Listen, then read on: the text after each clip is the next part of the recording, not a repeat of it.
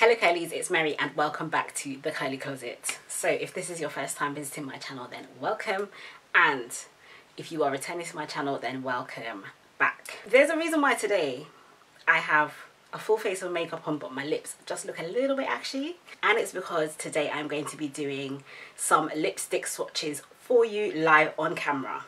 It is none other than my favorite makeup brand, which is Fenty Beauty. And today's video is going to be swatches of the new individual 2018 Mattemoiselle lipsticks. Just to be clear, I have the actual set of the 10 new Mattemoiselle lipsticks here. You can buy them as a set, but from today, Boxing Day, they are also available as individuals. Now, the set itself costs £115 in the UK, I believe that's correct. Which I got directly from Harvey Nichols. On the back you have all of the shades, the new 2018 shades that are available as individuals, in this very cute pentagon packaging.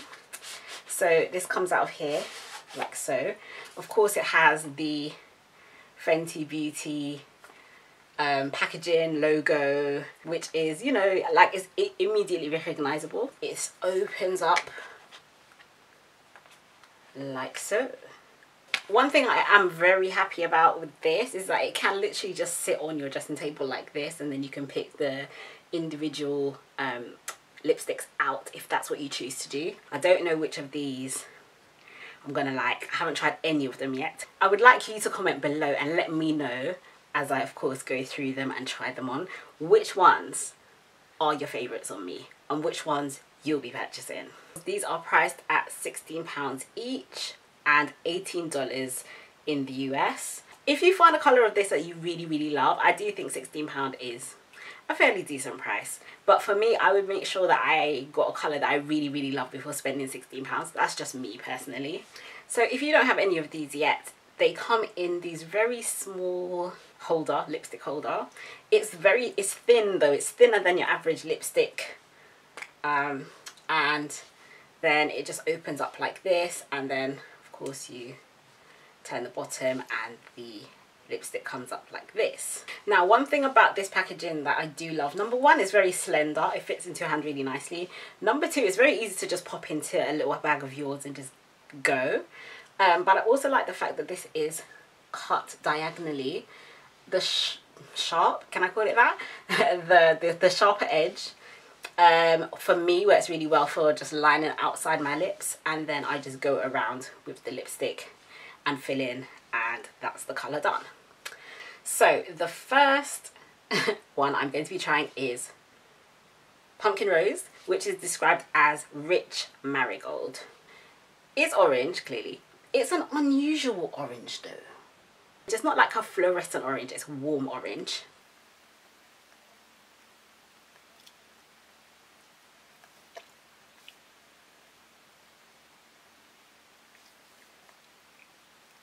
I do like this colour, but not really on my lips. In person, it just looks kind of pasty. It just looks pasty. On camera, the colour shows up actually more brightly. Obviously, I've got lighting and stuff going on here, so it looks a bit different. I think if I had a brown lip liner or like a brown outline to my lips and I just wanted to add a little bit of a pop of colour, I'd put this in the centre. But I won't be walking out my house looking like this. No. But it is an interesting colour. It's not boring. You're never going to be called boring in this colour. But I feel like I look crazy. I look crazy. So next up we have a colour called Thicc. As in, ooh, she thick. Which is described as a sultry mauve. Now I do like a mauve because it's moving towards the purple kind of end of the spectrum, and I find that purples really look nice on me, and so do mauves when it's the right tone of mauve. So we're gonna see how this looks. This is looking definitely mauve. I do have a liquid lipstick that's kind of this colour from Colourpop, which does look really nice on me. I don't know how it's gonna go on though as a matte. Let's see. Ooh, I'm getting more dusky pink from this.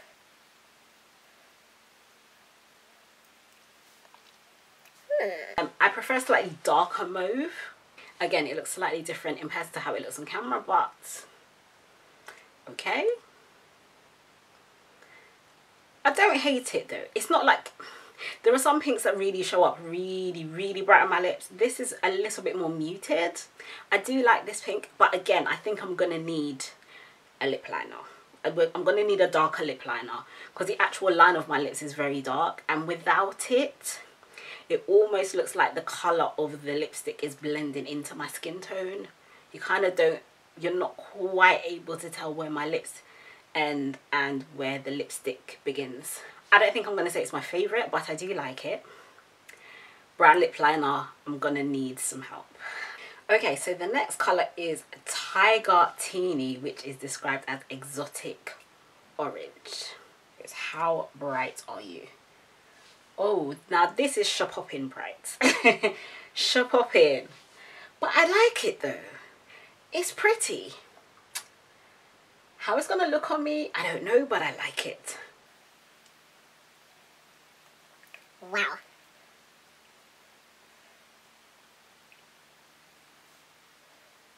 And I feel like I'm coming straight out of an 80s pop video. In person, but somehow on camera it actually looks very flattering. I don't know why. I think for the same reason as Pumpkin Rose, I would use a lip liner. Like, I can see where my lips end and the color begins. It's not really that, but just to tone it down a little. It's not that I don't like the color, I really do, but it needs a bit of toning down if you're not going to wear it for Instagram. Editorially, it really will like pop off the page if you're taking photos, but in person you look crazy. And also my teeth are looking more yellow with this color. Like, unless you have very white teeth, I think in person you might want to stay away from this. I feel slightly Grace Jones-esque in this color though. And for that reason I do like it. I would probably wear it for Instagram, but for real life, I would tone it down with something darker on the outside, dark brown, and then kind of give a little pop of colour in the middle of my lips. Okay, so the next colour I have is called Dragon Mami, which is described as a tropical papaya. So we're definitely getting into the brights right now. It's bright. It's bright. I like bright though. It has a pinkish hue to it, which of course would go with the papaya theme. Because, you know, papaya has like orange, red, pink, those kind of tones in. No turning back now. Ooh, okay.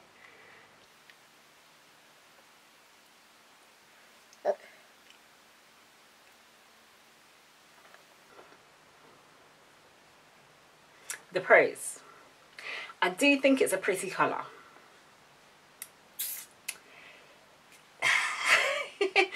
The cons. Not necessarily a pretty colour on me. It's just a little bit too bright. Just a little bit too bright. And if you think it looks bright on camera, you should see in person. Like, I'm looking at myself in the mirror. This is Coco the Clown. I don't even know if I try to line it with a... Even if I try to line this with a brown, is this going to work for me? I don't know. Tell me in the comments what you think. Is there a way I could make this work?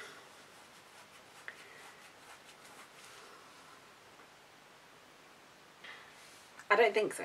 It's pretty though. Ballerina Blackout. And my very first impression says this is going to be a no. But I reserve judgment until it actually goes on. It's pink. It's very pink. This is gonna have to be like possibly a lip liner situation, or a dark, like a brown lipstick, dark brown lipstick situation to mute this out a bit.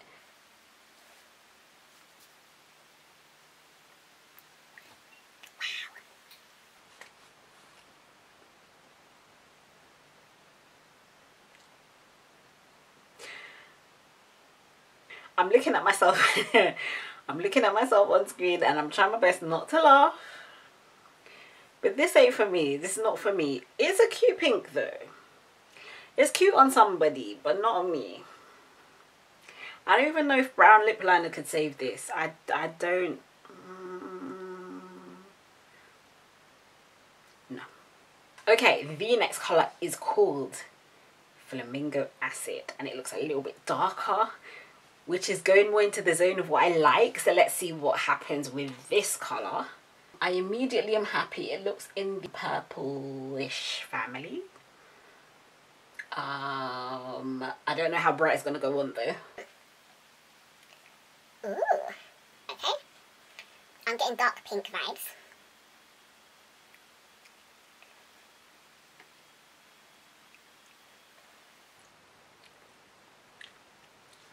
I'm liking this. Ladies and gentlemen, I think we might have found ourselves a winner. I love this colour. I wouldn't normally go for a colour like this. It's pink, but it's like, it's bold pink. It's not like crazy bright pink. It's not Barbie pink either. It's bold, it's bright, but it's not too like bubblegum pink for me. This is nice. This is a colour I like. I am loving this one. Ooh. So Flamingo Acid is described as bright berry. Yes, agreed. This is bright berry. Oh, I think this is my favourite so far. There might be, I've got 4 more to go, so it might be another one that I find I really love, but yeah. Okay, I feel like we're getting into the zone of colours that are more my vibe. So the next colour is Violet Fury. It's not a tame one. It looks quite bold, but I feel like I'm gonna like this. I have a good feeling about this one. Violet Fury is described as vivid violet. I'm liking this already. Okay, Fenty Beauty, hit me, hit me. Hit me with your rhythm stick. Hit me. Oh, that's a yes already. Ooh, it's almost blue toned, almost blue.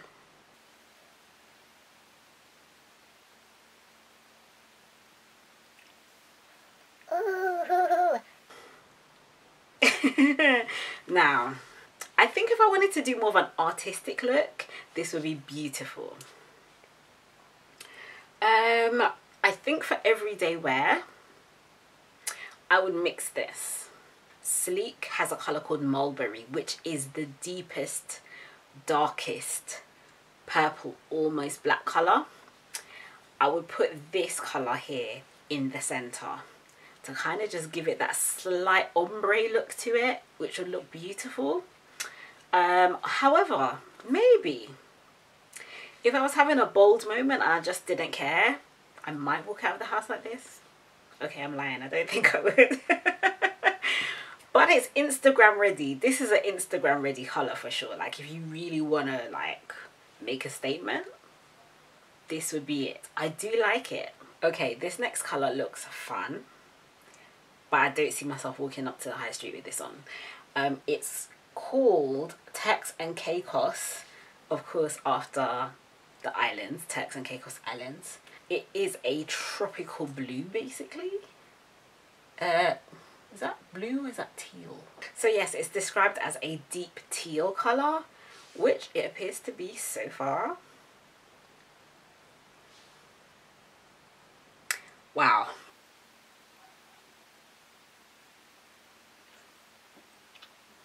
Okay.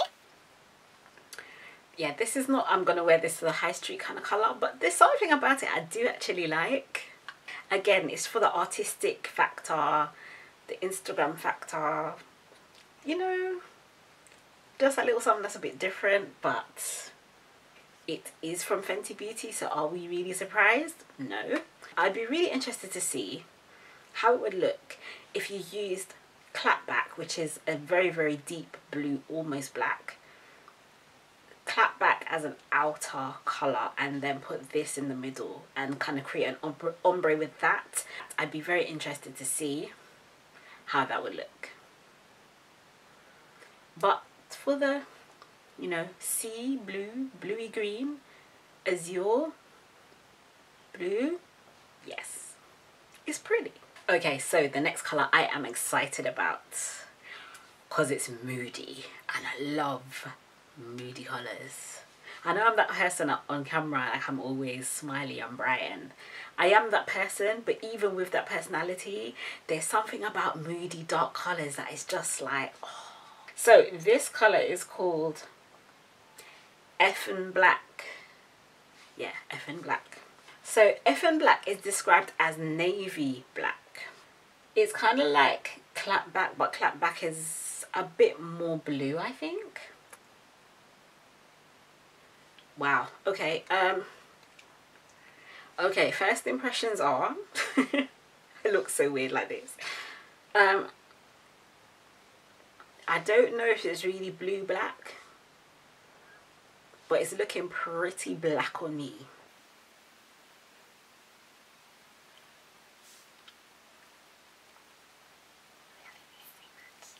I don't know about navy black.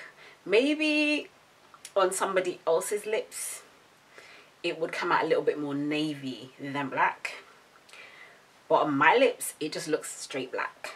It's giving me just moody life right now.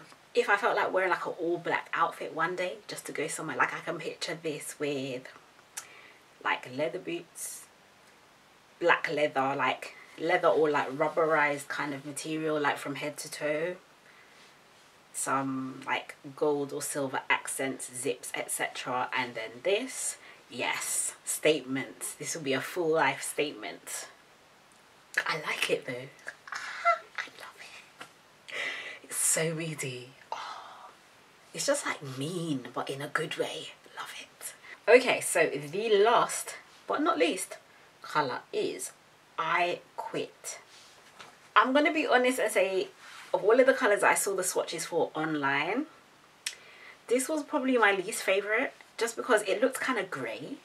But now I have it here in person and I look at it, it looks brown, like a nude brown.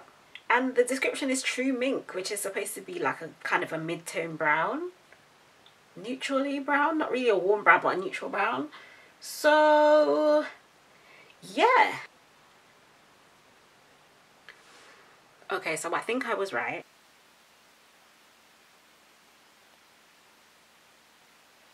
So it's described as true mink. I think on me it looks more stone in colour.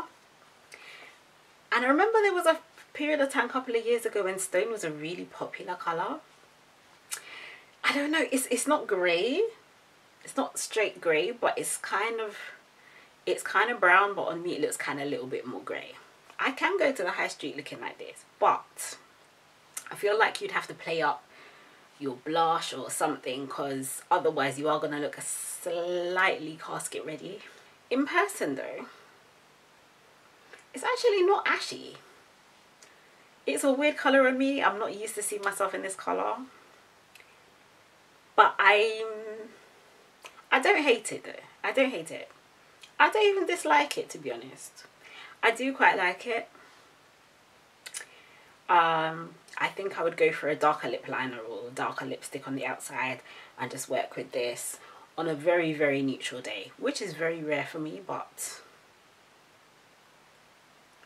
it can work. Okay, so final thoughts. As you can see, I've come back to the one that like really made an impression on me first of all, and this is Flamingo Acid. Listen, this colour is, yeah, this is my favourite for everyday wear. I would say this colour is just me. I love berry colours in general anyway. I feel like berries, deep reds always look nice on pretty much most people, but especially on me. So yeah, I've chosen my top 3 favourites. This is my favourite, Flamingo Acid, for everyday wear. For making a statement, a real life statement, I would say Effin' Black. Love that colour. It's so dark and so moody. I love it. And my third is actually Tini, because I don't know, the orange is just very popping. I would have to try it with, I have to kind of try to find a way to make it work, because I feel like it doesn't quite work on me just straight on the lips bold. Maybe I'm wrong, tell me in the comments if I'm wrong, but I can tweak it a little bit. I can see myself trying to find a way to tweak it a bit to just make it give a little bit of a statement but be a little bit more wearable. In terms of just my general review of all 10, they all go on just in a beautifully creamy way. They are not fully transfer proof. Like if I give my hand a kiss right now, you can see your lipstick is gonna come off on your boo if you wear this and kiss somebody. But at the same time, I think that also means that it's creamy, it's not really drying on the lips. So, you know, you're gonna kind of have to pick and choose. Do you want it to kind of dry your lips out but stay put, or do you want it to be creamy and kind of transfer a bit? Your choice. I prefer it to be a little bit transferable, but that way it's actually quite easy to take off. I took off each one of the makeup wipe, and even though a couple of them, the stronger colours, kind of stayed, gave a little bit of a tiny tint to my lips, but they were not hard to remove at all. I feel like I Quit and Ballerina Blackout, I feel like those are a little bit more patchy on me, but that's just because of the nature of those kind of colours. You really do have to apply them really well in order for them to look even.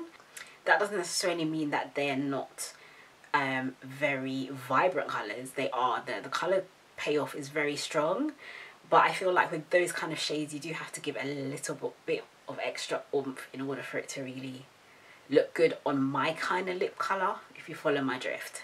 So loves, essentially that is my review of the Fenty Beauty new 2018 Mattemoiselle lipstick collection, or should I say the addition to the collection. If you enjoyed this review, then please give it a very big thumbs up. More than that though, can you share it with somebody? Share it with a friend, share it with someone that loves Fenty, share it with anybody who's a makeup lover. I would really appreciate it. Also, if you'd like to see more reviews like this, then please subscribe, hit the red subscribe button below, click the bell for notifications. It just means you get notified every time I upload a video, hopefully. All the information regarding the products, regarding what I'm wearing, is going to be in the down bar or the description box below the video. But if you have any questions, any specific questions that you would like me to answer regarding this video, the products, what I'm wearing, etc., then definitely leave me some comments, leave me some questions below in the comments section. I would really love to correspond with you. I love having this community where we can talk about stuff that we love, like hair and makeup. So as always, thank you so much for watching. Wishing you health, happiness and beautiful hair, and of course in this case makeup. I'll see you again soon on the Curly Closet. Take care. Bye.